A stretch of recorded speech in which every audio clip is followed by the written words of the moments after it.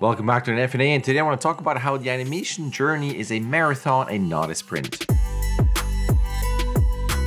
And why this topic? Well, it is the end of the year. It is actually the 31st, so tomorrow is a new year. And it's kind of like my end of the year observation because, as I said in the previous clip, all my classes are done, like the year is done. What am I seeing in terms of student growth, and even as a professional for myself and other people? And I think the main thing I would have to say is that you have to have patience, which you might go, I don't have patience. I want it now. I want everything right now. I totally get it. You're anxious, you're motivated, you're pumped, you want to get to your shots. And I think it's kind of like a observation that is from a teacher's perspective into like an overall thing. Basically, in the classes that I'm teaching, a lot of students want to go from a bouncing ball straight to a lip sync, 2-character piece, really long clip, and go into acting and performance, which I totally understand is really fun to do, but you really have to master the basics, and it's something I talked about before, because you can't really skip the basics because you're going to struggle when you want to do something more advanced, which goes back to the title. It's a marathon and not a sprint. You can't just go from I'm opening this whatever Blender, Maya, whatever you use, and go straight into an acting piece. You have to look at the foundational blocks, master those, and go step by step, because your career as a student and a professional is not going to be just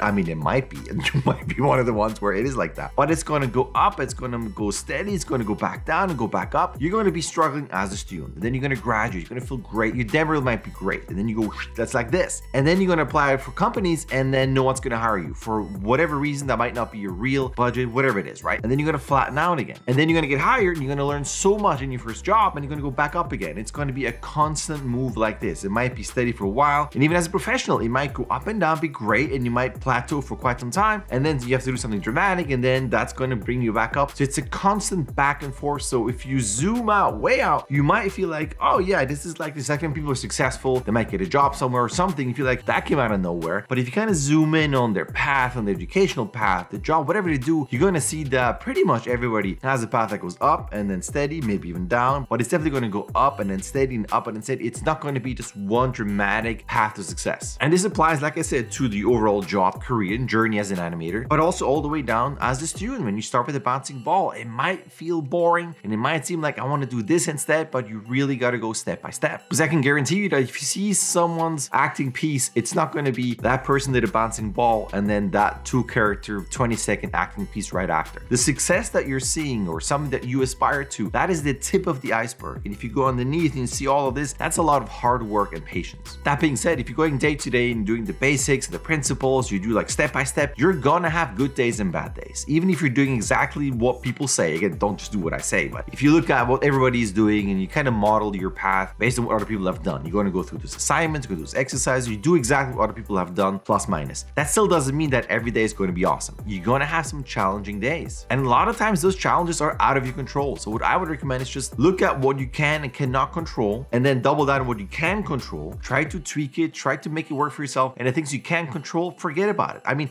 not completely, you got to still keep a little eye on it, like, why is this happening? But don't freak out because of things you can't control. Definitely helps to formulate a plan. I talked about it as well. Maybe you have a 5-year plan, even a 10-year plan. Again, this is really far out, and there's so much, again, that can just come your way that you can't control. But I wouldn't just go in blindly as in, I'm going to do this exercise and then we'll see. I would still go step by step, maybe in terms of what's my education, and then what's the job after that, hopefully, and what's the job after that, hopefully, in what location, city, country, and so on. I would still have a wider view of your plan, and then you can kind of go smaller in terms of what are the things you can really control and the actionable steps you can take in terms of the education, hopefully the job, and even go down back to that. If you are a student right now, you can still look at, I want to do these exercises and then these exercises and so on. But even if you do have a plan and you look at, I can control this, so let me focus on that. I can't control this, it's on my side, I kind of keep an eye on it, but not really. Even if you do all of this, you still need to be patient. Some things will happen fast and other things won't, because you're still trying to get into an industry that is constantly changing. So even if you're looking at, this is what someone has done to get there, that means that what they have done is years old. And your approach to learning might be totally different. Maybe because obviously you will learn in a different way than the other person, but also the learning landscape has changed, industry has changed. So this is in combination with you making plans and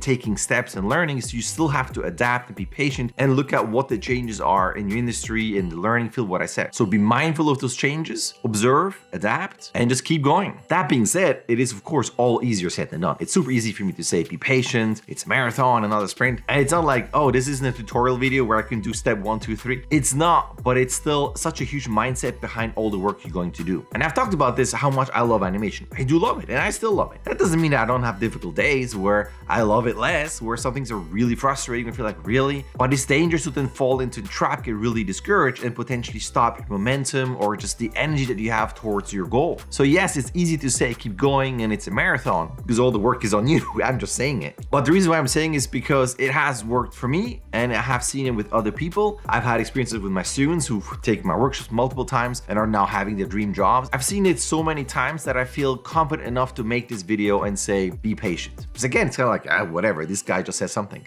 And there are even moments in class when I see a student struggle week after week and you feel like, oh, that's gonna take a long time for that student to catch up. And I don't know how many times I've seen this where a student just suddenly the next week on the next submission, the work is so good. And I ask, what happened? What did you do differently? And I still don't know a trick to that change. You always go, I don't know, it suddenly clicked. So you just keep at it, you keep studying, you keep asking questions, you look around, be inspired, try new things, push yourself. There's always going to be that breakthrough moment.